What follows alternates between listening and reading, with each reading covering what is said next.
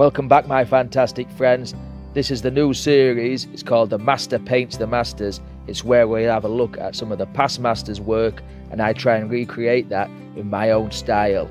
And in this first episode, we're going to have a look at the legendary Vincent van Gogh. So let's go now and have a look at one of his greatest pieces of art. This is the Starry Night, and what an absolute lovely painting this is. Look at the swirls in the sky, the moon, and all the lovely detail down in the village below. Some prep to do, let's go do it.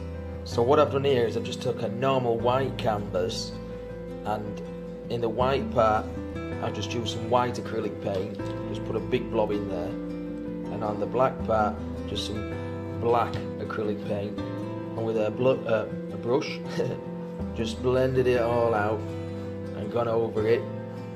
You can still see it's a bit wet in places, but we just want to take out all the brush strokes, and it should dry a nice lovely matte colour. That'll be a lovely key for when we come to put those oil paints on. So we need to leave this now to dry completely overnight, and we can paint on it in the morning. Let's go over to the easel. So with the canvas completely dry, we've coated the black area with a thin coating of liquid clear and phthalo blue, and then in the white part we've coated it in a thin layer of liquid white. That easy. So we're going to start off in here and paint with a bit of cadmium yellow, what looks like a fried egg. We've got something there already for the Museum of Modern Art, haven't we? But this is going to be the moon in the painting. So we're just going to mix that around and just swirl it out and blend it very close to the blue. We don't want to touch the blue because it'll turn a nice green, and that's not what we're after in this painting, so it's a little bit tricky. Now you may notice in certain parts I'm having to speed up the painting. It's just processes you've seen done before, but we'll just speed it up for ease of viewing. As we go along, as I'm painting, I'll be talking a little bit about Van Gogh and the Starry Night painting, just to give some insight into what the great man was about, and why I'm trying to emulate that painting. So as you can see, I'm just going back into the yellow area with a bit more white, and I'm trying to really brighten that moon up. I'm wiping the brush as I'm going along. I don't want to take that mucky yellow colour back into the white spot right into the middle. Just right towards the very edge, not into the blue, or we'll end up with green. There we go.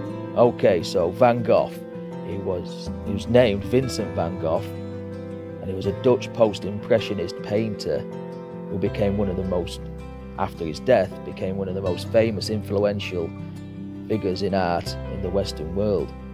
He was born on the 30th of March 1853, but sadly died the 29th of July 1890, just 37 years old. Now you can see what I'm doing here is I've took a blender brush and I'm just very, very gently blending that sky together, the yellows and the blues, and just because it's so soft, that brush, I can do that without making green. And I can come back in here. What I've done is I've taken a fan brush and I'm just really blending it out now, just swirling it up just in there, because it's so soft, and I went over with the soft brush. I was able to not make a really bright green. It'd make a lime green if you went on straight away. And I just take out the blending marks there, just like that. Okay, so let's put the moon in, a little bit of a finger painting. So we're just going to rub this. It's white paint right on the very edge, and these are oil paints, so we can blend these quite easily without them drying out. Then with a bit more yellow, we'll just paint half a moon. If we revert back to the original painting, it had a nice crescent shaped moon in there. And then a soft little brush, we're just going to tease these two colours together, just like that. So Van Gogh basically only painted in the last decade of his life, and in that decade created just over 2,000 works of art, including just under 900 oil paintings. And the oil paintings, most of which date from the last 2 years of his life, including the Starry Night. The Starry Night was painted in the last year of his life. Paintings Van Gogh did were the self-portrait. He also did sunflowers. He also did many landscapes. And this is technically a landscape, isn't it?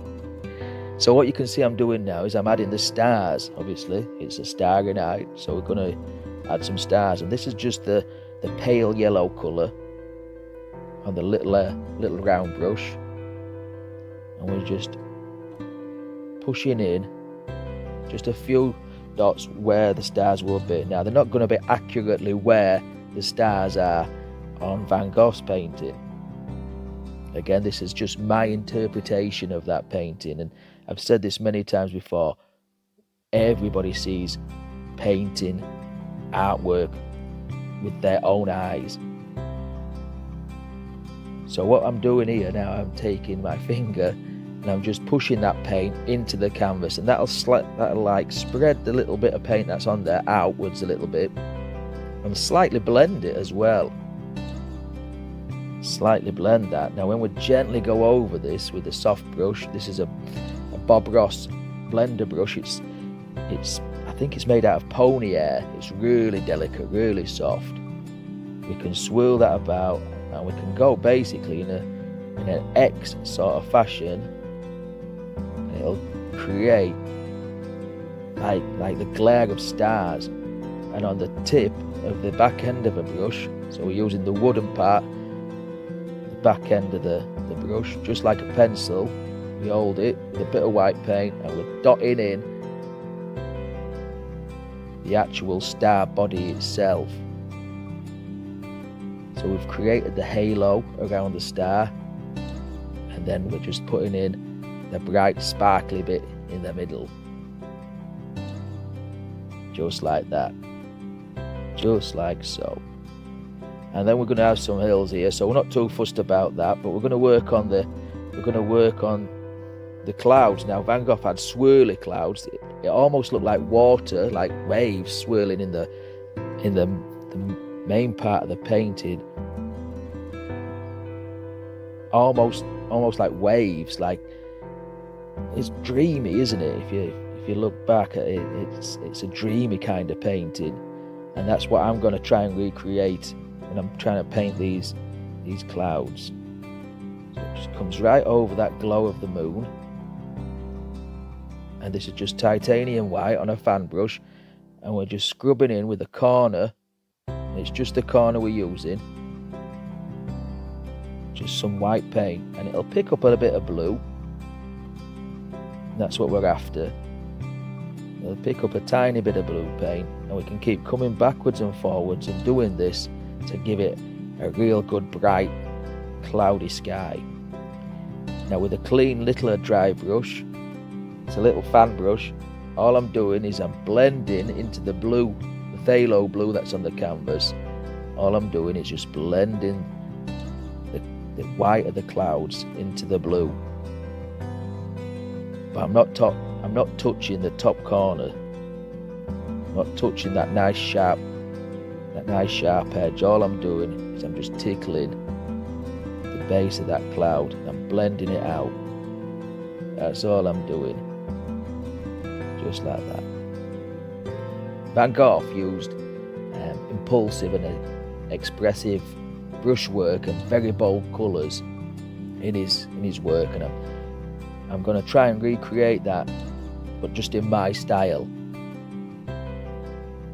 Of course, we'll just blend these clouds into nothing, and then we can come back with a softer brush than a fan brush and just tease that top edge now. Now you're gonna have to forgive the arm, like I always say, it gets in the way sometimes. We just tease that top edge very gently, very lightly. We don't want to break it up. We just want to slightly diffuse that top edge. there, and then we can work this down as well. And then we can add another layer of clouds. Remember, there's a couple of big swirly clouds in this sky, so that's what we'll have. Dreamy, watery effect. That's how I see it. I see it as a wave. There we go. So we'll just add some more white paint in, but we're working on one layer at a time. Don't want to get greedy and do it all at once, just one layer at a time. And we'll encase those stars there, and then just blend like we did before. Just blend that down into the blue, swirl him around. And again, we're not touching that top edge, we're not touching that nice sharp white edge there, just with a fan brush. Even though Van Gogh was one of the forefathers of building modern art, he was not commercially successful, and unfortunately his suicide came after years of mental illness and depression and poverty, which is a real shame. So as you see me tease these little clouds together and tweak them into the sky, Vincent van Gogh, he painted the Starry Night picture in 1889 during a stay at an asylum of St Paul de Mousol near St Remy de Provence. And Van Gogh, he did alright in the asylum. He was allowed more privileges and space than most of the other patients, and he could move around the hospital grounds and was allowed to paint and read, and even at some point he was given his own art studio in there. And while he suffered from the occasional relapse into paranoia and fits, he seemed to be recovering. He was actually diagnosed with epileptic fits, but he seemed to be recovering and doing all right. Now what you can see, I'm just tweak the clouds. I'm just going to put a few little floatery clouds, stringy clouds that are just going to glide through the sky, just to give it a little bit of a break up from the big wavy, dreamy, surreal clouds that we see. Just some little floaters that are just hanging loose around here, just like that. These again, just titanium white on the fan brush, and put some in here, sneaking in between those two clouds, just like that. There we go. Now unfortunately, Van Gogh he relapsed, and he began to suffer from hallucinations and have suicidal thoughts, and this brought on an era of his painting where he started to paint in darker colours. This is where the Starry Night was born, because it's painted in blues and darker colours. Now a lot of this landscape is sky. There's hills and there's mountains, or like a small mountain I suppose, and a little village and some trees in the foreground. But the big statement piece on this painting is the sky, and that's exactly what I want to create here. Now with a tiny little fan brush, here's a tiny one as well, all we're doing is just highlighting some of those stringy clouds with a little bit of yellow paint. Again, we're not blending that, we're just putting a tiny bit on. What I've done here, I've taken a little bit of pale yellow colour, really thin paint. I've added a little bit of paint thinner to this. I'm just putting some more little tiny stars up here in the sky, just wherever they should be. That's exactly where they should be. And of course these won't have any halo, so they'll look a little bit further away, a little bit more distant. And what I can do, I've just taken a little bit of a plastic lid, and I've mixed up some white paint with a little bit of paint thinner. I'm just flicking that off, just off this little script brush.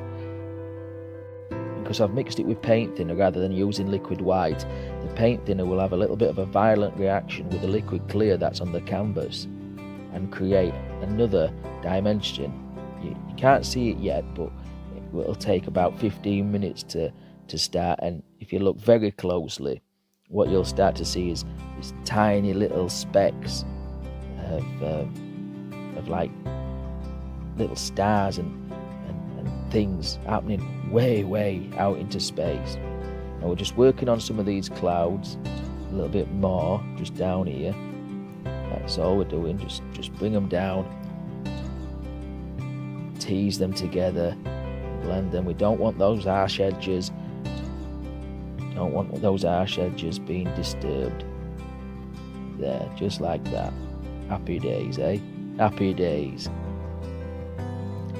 Now, if you've got a suggestion of a past master's piece of artwork that you want me to recreate, leave it down in the comments. I'd be thrilled to read what your thoughts are. You know, we've got Monet, Turner, any of the greats. I'm going to try and recreate a couple, and if you want, just leave me a comment and we'll see what we can do. Now let's work on these hills down here, and these are pretty far away, so you can't tell much detail on them.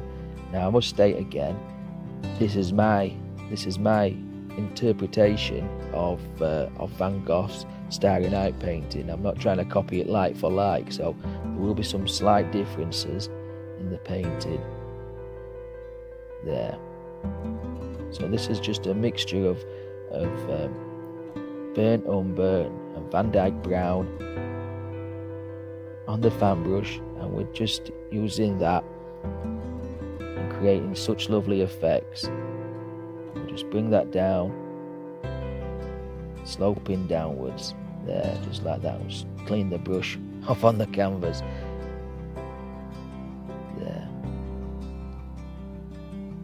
And of course that colour that we put on will be mixing with the blues all the time, so you get a lot of variant of colour as we go down the canvas. The harder we tap on, the more distinct that blue will show through. And we'll just put all sorts of nice little foothills down here in various shades. Of course you can see I've hit a bit more of the paler colour, so I've added a bit more of it's basically the pale colour that we made the halos out of. It's cad yellow and white. I've mixed that with a brown paint here and there. I'll vary the colours backwards and forwards, play with the browns and the yellows, and of course when it hits the blue we'll give a slight tint of green there. The harder I tap, the more of the blue will show through, and as we get closer to us we can see a bit more scenery, so it gets a little bit more greener. That's what I want to create. Now I haven't killed all that's on the canvas. I've left some intentional openings of that blue in the canvas showing through. That will give the impression of shadows.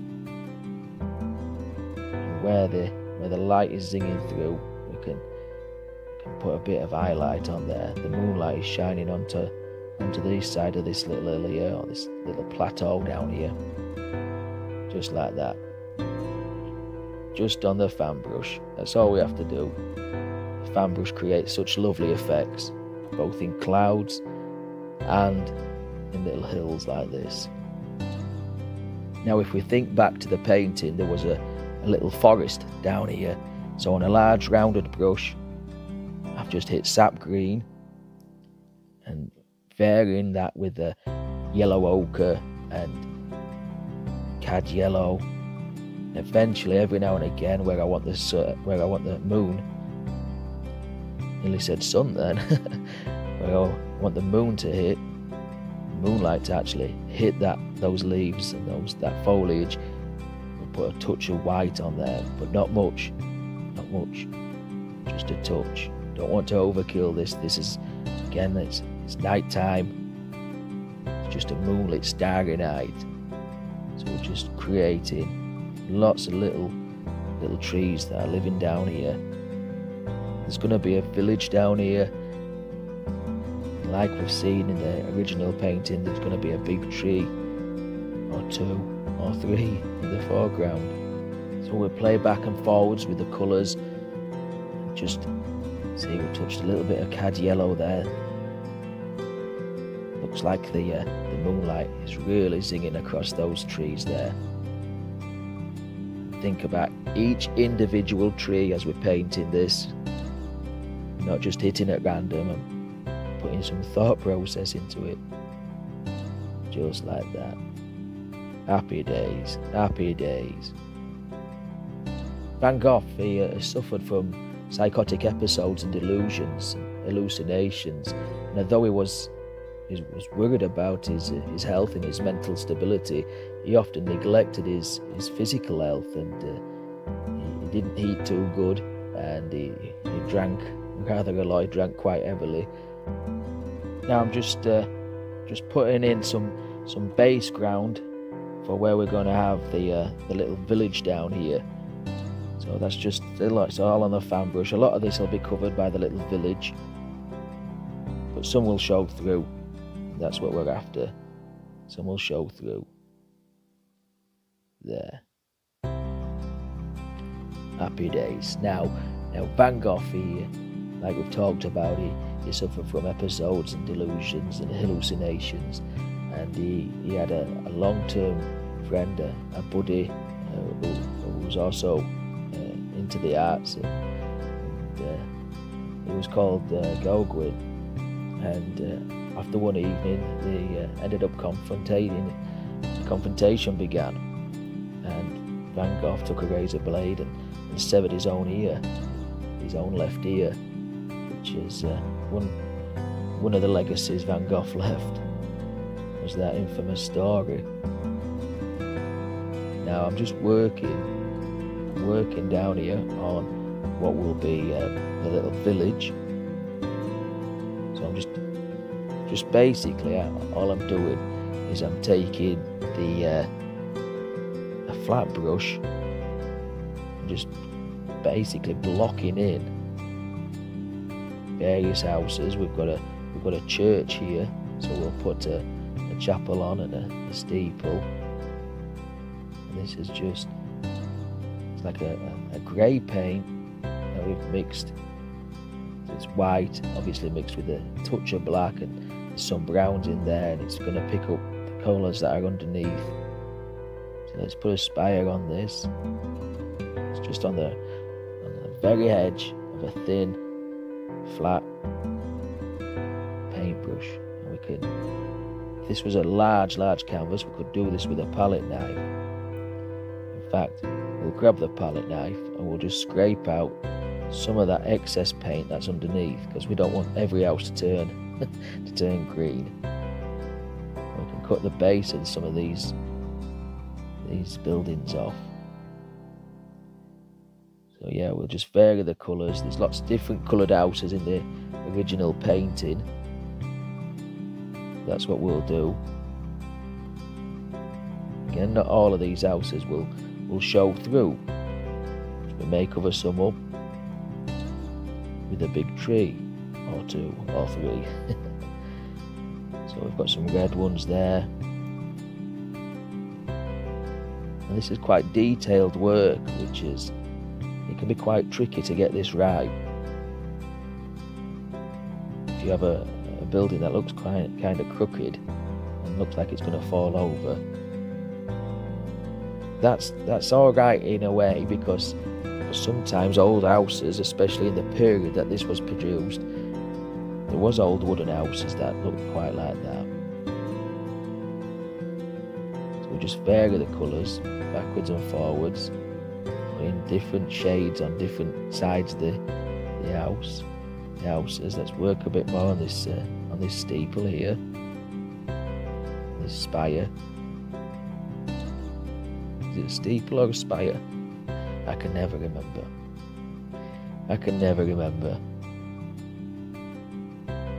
But if you'd like to enlighten me, please let me know. So yeah, we'll just work on that just with a thin script brush just down here. There, very thin paint. We'll come back, we'll paint some little windows, some shading on different sides. There, happy days. And with the addition to the church, to the painting, is said that Van Gogh, he brought God into his work, which we can see there with the church. Now we're just putting some little windows in some of these houses. This is pale yellow mixed with a little tiny bit of paint thinner. Then we'll just come back with some of that grassy colour on the fan brush and just sit these little houses and church, this little village, way back into the painting. Again, tiny little bit of lighter colour, just where the moonlight will sparkle. There, and we can vary the colours between the houses, just like so. Happy days. Happy days.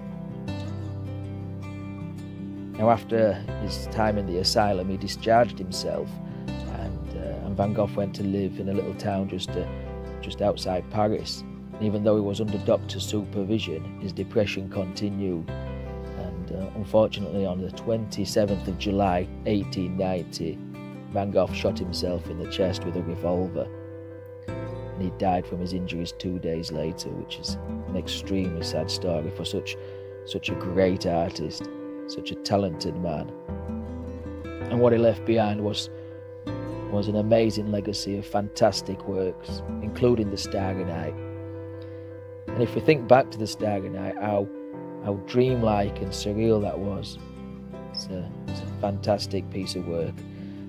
Now let's put some trees in here. Now, in the original painting, Van Gogh painted the cypress trees, which are all wavy, and add to that surreal dreamy effect.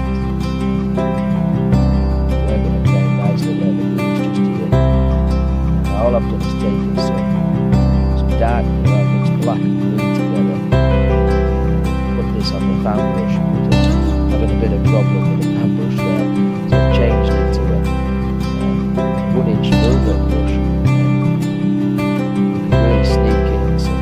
I don't want to cover up the stars and the clouds that we put in there. In the original painting, the trees go almost to the top of the canvas. We'll keep them just below the star. So then it's just a dark colour of sap green. We'll come back and put some highlights on that. So just like most paintings, a couple of trees. There's a friend here. Gotta get that in out. Nice little friend from there. This tree. Another one. Just there. And all we're doing is slightly touching to start with, and then add a little bit more pressure to this filbert brush. It's got really, it's a thin filbert brush, and it sort of bends downwards. A little bit of downward pressure on the brush, bends downwards to create all those lovely evergreen effects. Now on the palette knife, a little bit of brown paint, and intermittently we're putting in the middle of the tree. So we're painting the back of the tree, now we're painting the middle. So it's just a little touch of brown, which is Van Dyke brown, burnt sienna mixed together, only loosely mixed together, and intermittently we'll put that in. Not all of it will show through, but it'll look like it's a trunk or two in the trees. Now, taking that dark colour, sap green and black, that was on the brush, and I've just hit cad yellow, and that will give some sort of highlights. Now the highlights, because his moon is telling us where his highlights should be, will be on the right hand side of the tree. And every now and again we'll add a little sparkler on these branches. We'll add a little sparkler just with a touch of white. Now the Starry Night painting is that Van Gogh did in the last year of his life is homed in the Museum of Modern Art at New York in the USA. And what values can we put on that? The value, it's impossible to put a value on such a famous and treasured piece of artwork by Van Gogh, but some of his other paintings have sold for more than $80 million at auction. And I think the Starry Night is one of the most iconic Van Gogh paintings. So a rough value would possibly put it around the $100 million mark, or that is an equivalent of 75 British pounds. That's eye-watering, isn't it? Eye-watering. So this is my nod to the great man Van Gogh, the Starry Night. We're just adding some little tiny bushes down there, just like we did on the big trees in the forest next to the village. Just like that. We put a little door on this little building there. We want the little innkeeper to get in there, don't we? Happy days. I think we'll sign this one. So please let me know what you want me to paint next, which master you want me to explore next, down in the comments. So let's compare them both side by side. This is the finished one by me and the original by Van Gogh. And let me know your thoughts in the comments, my fantastic friends. Did we do the Starry Night justice? If you did like this, give me a thumbs up, give me a comment, give me a subscribe. Until next time, happy days.